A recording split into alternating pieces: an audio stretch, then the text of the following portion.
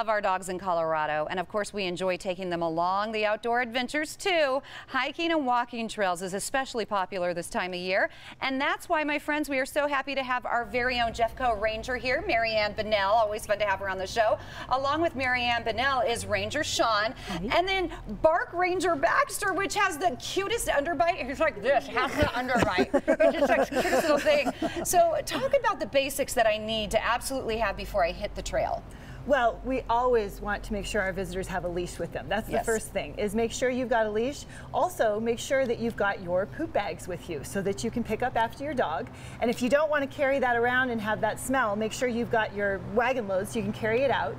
And then also make sure you've got a water dish for the dog, because we stay hydrated, they need to stay hydrated. Yep, that's true. And don't think that it'll just, the waste of the dog will just disappear. It's not going to. It causes so many hazards on the trail. Speaking of hazards, we need to be aware of some. I mean, we like to play with our fun furry friends outside, but there are a lot of tragic accidents that could happen. There are, and that's one of the reasons why we recommend a leash.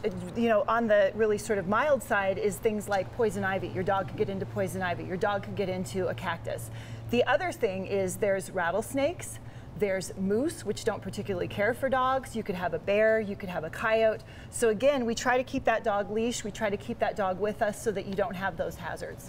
And of course, we can suffer from overheating ourselves, and also the dogs too. What should we do? Well, the first thing to know is that the dogs do not sweat like we do. So you need to make sure that your dog is getting plenty of water. And if your dog starts to show signs of heat stress, which would mean slowing down, their tongue's hanging out, a lot of saliva, you need to stop. You need to get that dog some water, and maybe even wet down a bandana and pat their ears and their groin and their armpits and their paw pads so they can cool down. Very sweet, and that's why it's good to carry like a little bag like this. I mean, which doesn't cost very much at all, and you can just crunch it up and throw it in your pocket or backpack. Throw it in your pocket, and you don't worry about the dog that way. All right, Sean, so Baxter is so cute. Look at him. Oh, you know your name. What's Baxter's role? Baxter has a role where he helps teach, actually he helps me teach visitors about trail courtesy, and he also teaches kids about bite safety and dog safety. Oh, very nice. And so let's talk about some of those important messages that you want our viewers to know before they hit the outdoors. Well, I think it's most important that people need to understand that we have more than 6 million visitors that come to the parks. So the first thing I want folks to remember is to love them and leash them. Marianne alluded to some of the hazards that are associated with that.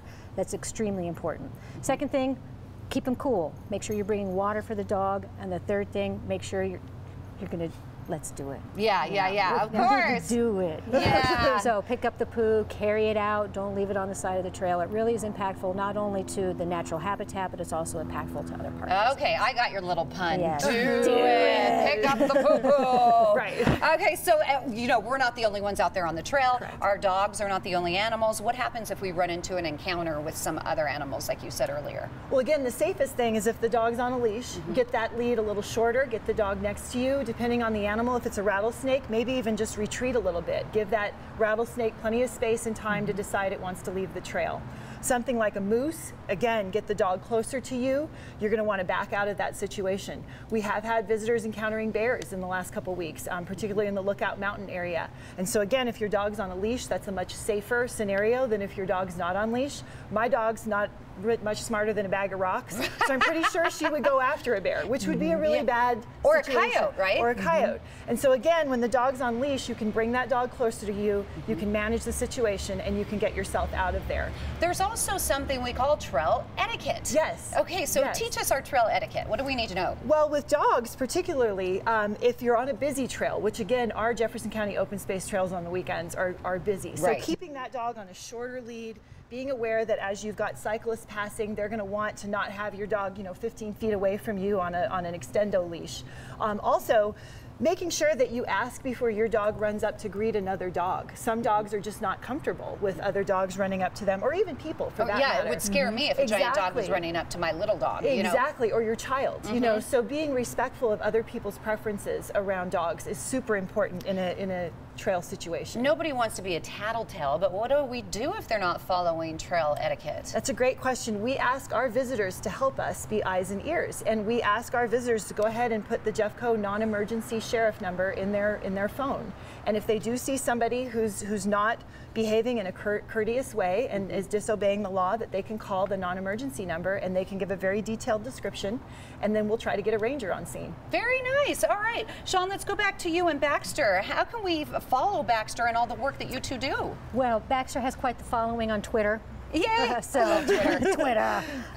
It's JCOS at JCOS Ranger Sean.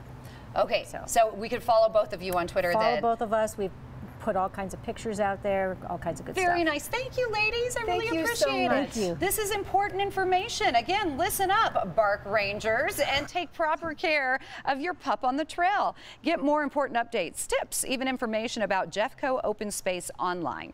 Jeffco.us/parks. That's Jeffco.us/parks. And you can follow Ranger Mary Ann Pennell on Twitter, which is at JCOS Ranger 1, or you can follow Sean at JCOS at Ranger Sean. All right, be safe and plan your next outdoor adventure with the help of Jefferson County Open Space.